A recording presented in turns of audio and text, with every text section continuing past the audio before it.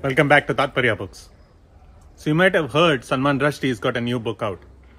This is the first one since the horrible attack on him last August.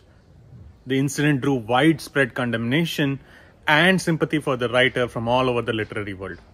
And this book, coming so soon after the incident, has generated a lot of attention. Attention that most of the press is spending talking about the incident back in August and not so much about the book itself. I've even read some articles where they say that this book will only be identified with the incident. But is that fair? Because this book was almost certainly written before the incident and should be considered on its own merits. So let's do that. When I heard that Salman Rushdie had written a book about the Vijayanagar Empire, I was excited. You see, the story of Vijayanagar Empire, it forms a background to the history and culture of this specific part of South India that I come from, the Deccan. And yet, when you look at the number of books that are written about India, very few actually talk about the Deccan. Don't get me wrong, this is changing now, and there are some great books that are being written. But the rich story heritage of this particular area seems to be untapped.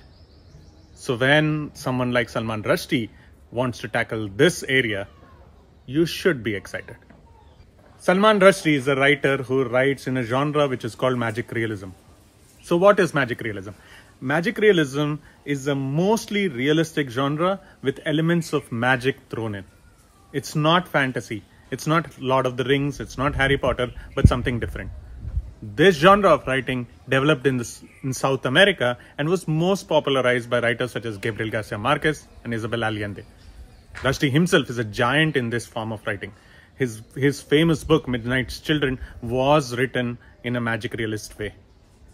So, magic realist stories are usually about a place or a person whose life seems almost extraordinary.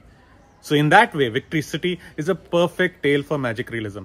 It's about the place, Vijayanagar Empire, or Bisnaga as it is mentioned in the book, and of an extraordinary person who narrates the tale, Pampa Campana. The story of Victory City is a little complicated to say because it's a 250-year story of the Vijayanagar Empire. But it's told through the eyes of Pampa Campana, who records this in her manuscript called the Jaya Parajaya. In this, she tells us that she was the queen for two kings and she lived through the 250-year life of Vijayanagara or Bisnaga to see its destruction. She's like the Forrest Gump of Bisnaga. She's there in all the right places at the right time, allowing us to see the extraordinary tale of this wonderful place. Salman Rushdie has tackled some complicated stories prior to writing Victory City.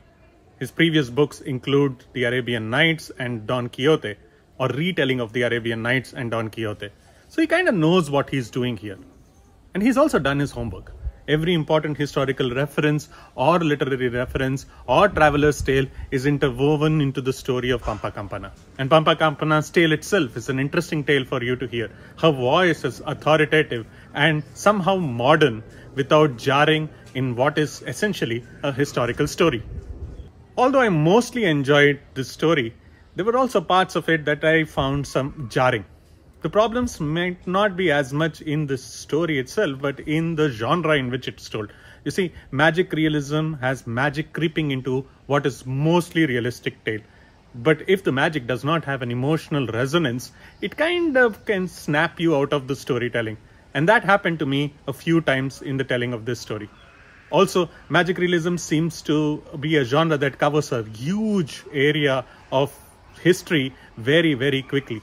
There are times in this story that I felt that the story could slow down and let us see the day-to-day life of Pampa Campana or the day-to-day life of Bisnaga.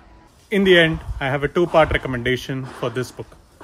For those of you who already know about the Vijayanagar Empire and have read other detailed stories and histories of this place, pick up this book if you just want to hear the voice of Pampa Campana. Because the tale of the empire itself might come across as being a little shallow. For those of you who don't know anything about this place, this is a wonderful starting point. Like I said, Rushdie includes all the literary and travelers references for you to then follow upon. And I recommend you do so, because this is a wonderful story to hear. Thank you for watching Tatparya Books. And if you like this video, please click the like button below this video. And if you want to hear more such stories and book reviews, please subscribe to the channel. Until next time, this is Tatparya Books signing off.